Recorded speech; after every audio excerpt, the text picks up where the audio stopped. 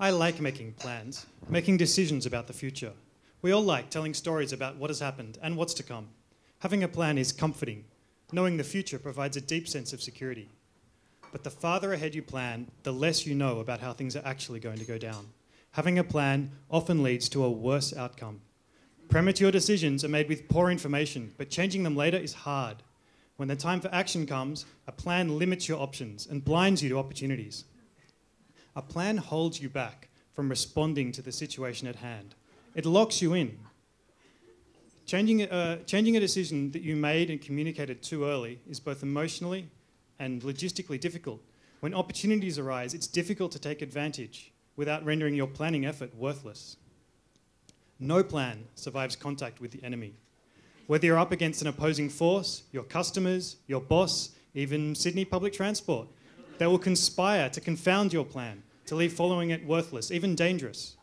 Modern militaries recognise this, and so orders are founded on a statement of commander's intent. This is a concise expression of the purpose of the operation. It describes what and why, but not how.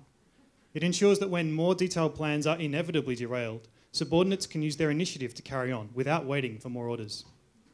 You can make better decisions later with more information and reduced uncertainty. Some situations will disappear entirely. Circumstances will change. But when the time for action comes, you want to be in the best, most informed position. My own endeavour of building software has come to recognise this constant change.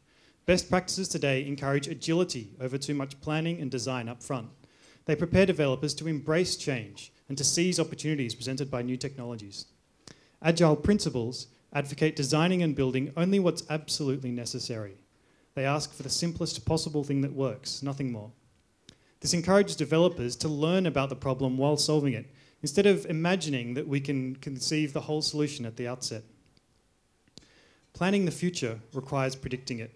When you make a decision far in advance, you need to make unnecessary assumptions about the situation, about yourself, and about others. It's this prediction that brings comfort. You fool yourself into believing you know what's going to happen. But this leads to anxiety and grief when you turn out to be wrong. Some of my darkest moments are when I've planned to be somewhere, sometime, and public transport betrays me. I get upset because I'm attached to the story that the timetable tells, and the stories that I tell myself. When something goes awry, it feels like something I had, that knowledge of the future, has been stolen away.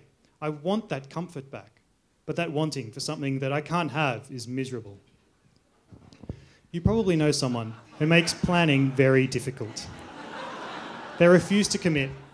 They don't hold promises. They're always late. They don't reply to your messages, which are buried in an overflowing inbox. I mean, what is wrong with these people? Are they so bad at managing information? You also know someone who plans meticulously and expects others to do the same. They use inbox zero. They want to be in control. Think on these people for a few moments. Which one is happier? Be the first person. Be the happy irritation, not the unhappy planner. Procrastination, leaving the unimportant tasks till later, is actually a technique of effective people. They're not bad at managing information. They're better than us at managing, at prioritising their time. When you don't have a plan, you are free to live in the moment. The emotional and adrenal boost of working on something you need right now will help you work better. At the last moment, with the best information to hand, you'll be more excited and motivated to excel. And you're more capable than you think. People tend to plan well within their abilities. We rarely choose to push the boundaries, so planning limits your opportunities for growth. By unplanning your life, you can learn more about yourself and experience the healthy stress which helps you grow. And not planning doesn't mean stumbling around in confusion. You still need to make decisions, to take action. But responding to life as it happens is coordination, not planning.